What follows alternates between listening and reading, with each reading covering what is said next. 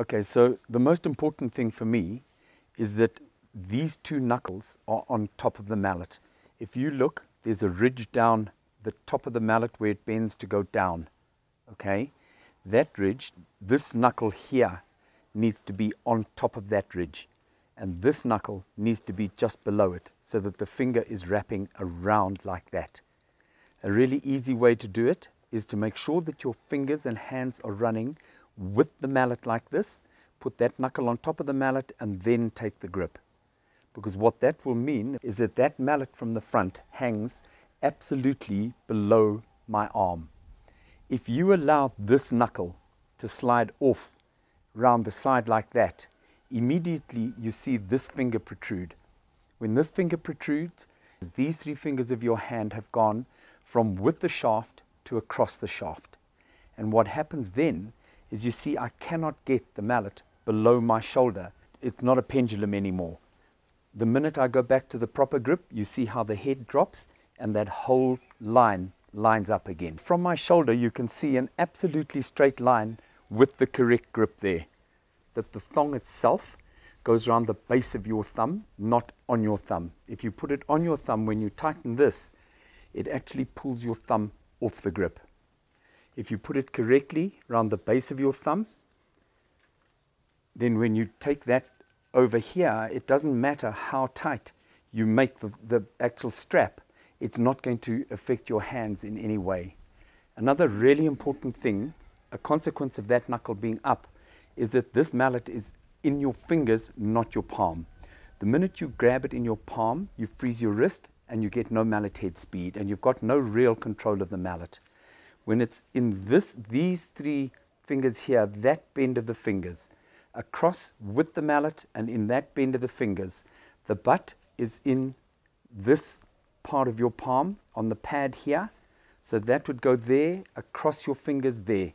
That is directly below my arm, so that when I swing, the thing I'm trying to do the most is make sure that the mallet is directly behind my shoulder, so that as I come down, my hips are pulling my shoulder, pulling my hand, pulling the mallet, and that is going to go straight down and straight through.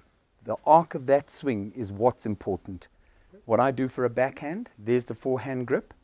All I do is roll this finger down very slightly, like that, and put my thumb from there up the shaft to there.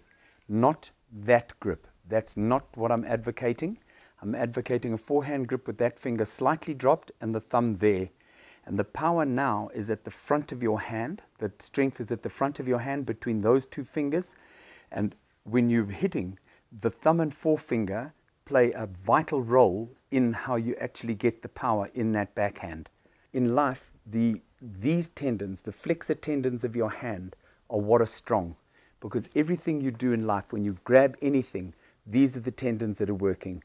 The extensor tendons and these tendons on the side are for mobility and to let go. There's no strength in them. So when you actually hit the backhand, what's important is that you are using the strong tendons of your hand.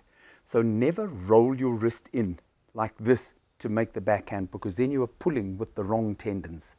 What you want to be doing is to make sure that as you come down, the mallet head is vertical and flips there at the bottom, because in that way you are using the correct tendons, and also these fingers, the thumb and forefinger, are helping you get the speed of the mallet. So as you push here, there's the rotation backwards there. And it's very important to allow that mallet to rotate here while your hand is at the ball and make the speed of the mallet there. This mallet comes off your ear here, because every shot is strong because it's on shoulder line. If you think about a forehand, if you take that mallet above your shoulders and drop it, it would land on your shoulders. There is the strength because the shoulders are pulling the mallet. If you take this mallet outside like this, then it's absolutely at right angles to your shoulder and it becomes an arm swing. There's no body involvement in that. And from this side, the whole plane of the swing is really bad. From here, when it's on your ear here, you would see that if you took that on, it would land on your shoulders. So again, you have your body pulling, and it's very easy to get the power because your body is making the pull.